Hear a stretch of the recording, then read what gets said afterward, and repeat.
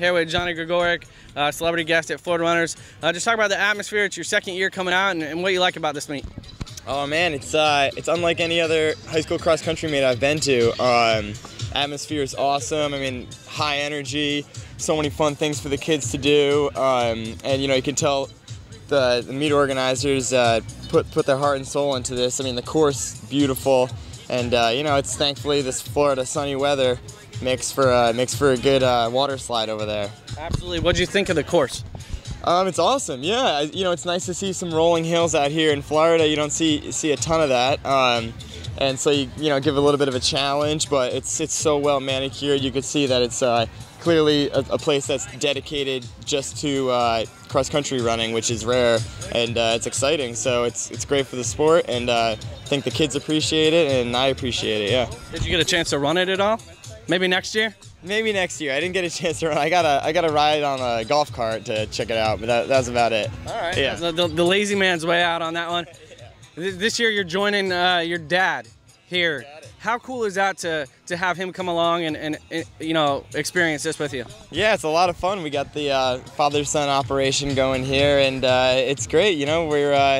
We're having a lot of fun. We're talking to the kids, interacting, and again, I've always shared the sport with my dad, and it's fun to be kind of from this aspect of coming here with ASICS and him also being with ASICS.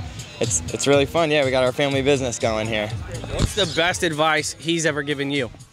The best advice he's ever given me, I would say that he always has a real good emphasis on, in the middle of races, I always tell people that his big thing that he yells to me and to other athletes is relax and go.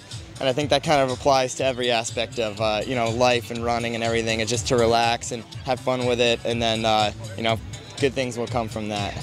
What's the best advice you could give to any of these athletes out here? Relax and go. Yeah, I mean, just also same thing my dad says to me, just to have fun with it. Enjoy every day. It's we're all lucky to be out here running and enjoying life out in sunny Florida. So just keep having fun and be confident and enjoy it. I know you're training up in New York. What's next for you?